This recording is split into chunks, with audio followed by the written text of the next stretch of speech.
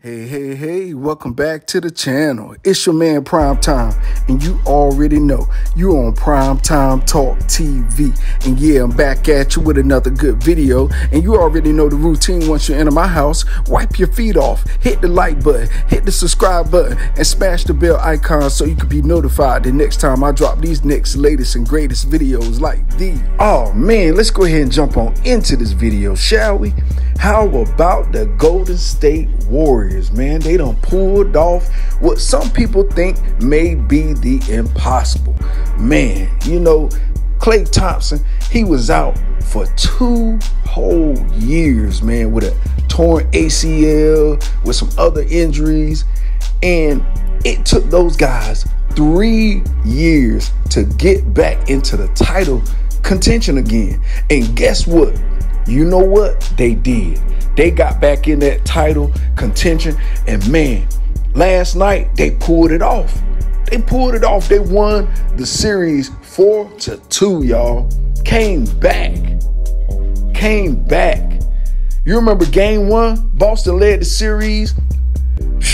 It was 1-0. Boston had beat them guys 120-108. Stole home court advantage from Golden State. It was crazy. Then in game 2, you know what happened. The series got tied up 1-1. The boys Celtics, they fell to defeat to the Golden State Warriors 107-88. And so game 3, it was a nail biter because everybody was wondering who was going to take the lead after they done got tied up. So in game 3, guess what happened? Boston, they came back out buzzing again. or whatever you will call it. I would say beasting. They won 116-100. Man. And then in game 4, guess what happened? Your boys Golden State, they came back, tied the series up 2-2. Didn't nobody know what was going on with all that, you know? And it was 107-97. And in game 5, you already know what happened. Golden State, they came back 3-2 lead, and it was 104-94. And you know how it go with Golden State. Once they get a lead like that, 3-2 lead, you can about count it done. And that's what I told a lot of people. If Golden State come back and they get a 3-2 lead, it was a wrap. And sure enough, game 6, Golden State Warriors won 103-90. And you know, the crazy thing about all that though is that the Warriors held off the Celtics for a 4th title in the last 8 seasons. Wow. But on to some other stuff I gotta kick to y'all. Look, you know, a while back, probably 2 or 3 games back, Celtics fan restaurant owner, I guess, put on their menu that Ayesha Curry can't cook. And the next game, Steph Curry won. He had that shirt on that said Ayesha Curry can cook. Because you know they won that game, right? So after winning the championship, guess what Ayesha Curry posted? She said, on the menu tonight, SF hot pot with the side of curry goat.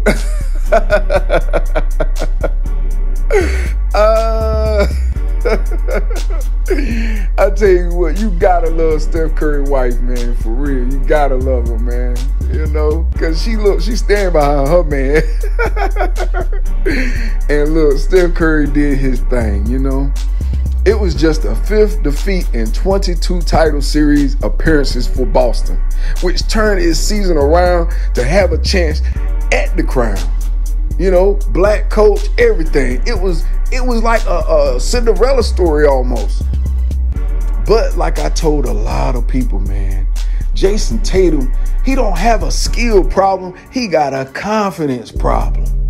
I don't know if he need to see a psychiatrist or a counselor or a hypnotist, but he just got something mentally going on where he loses his confidence in detrimental parts of the game. you know, and he scored 14 points in the first half, and shoot, in the fourth quarter he had like 0 points with like, I don't know, 5 or 6 minutes remaining.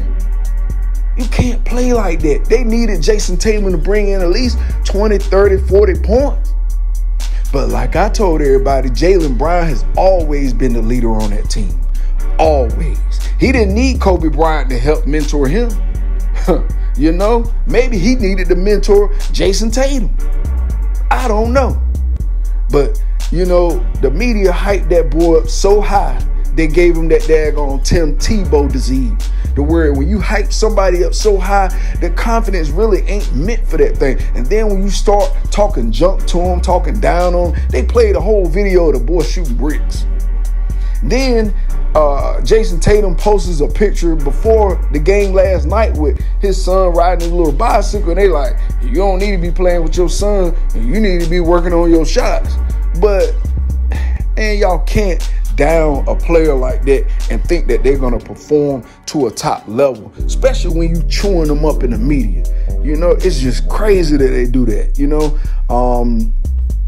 You know, the Celtics center Robert Williams, he said that they just couldn't withstand their runs and messing up, you know, and they played harder and won tonight.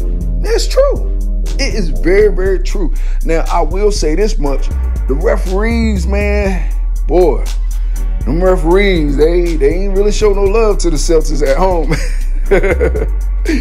But, you know, with Curry and them with making their runs the way they did, you know, with Curry, you know, scoring as many points as he did. Steph Curry, he dropped 34 points. And the Warriors put him away. You know what I mean? You can't allow Steph Curry to get 34 points and think you're going to win at all. That's no game. You know, the best thing they could have did was triple-double Steph to keep him from being relevant, and they couldn't do that. They couldn't do that. They were outplayed. They were out-hustled, you know? So, look, Golden State Warriors finish off Boston Celtics for a 4th NBA title in 8 years. The Boston Celtics hope, you know, pain of the NBA Finals loss propels them forward. I hope so. You know, I think they have a lot to work off of. This is their first year getting to the finals with this group of guys like that. I think that they can do good next year. As long as they don't change up too much. But Jason Tatum, I think they just need to kind of revamp his position and let Jaylen Brown get that franchise tag, because that boy has earned that tag since he's been there, if you ask me. That's just in my opinion. So, hey, take it like you want to take it.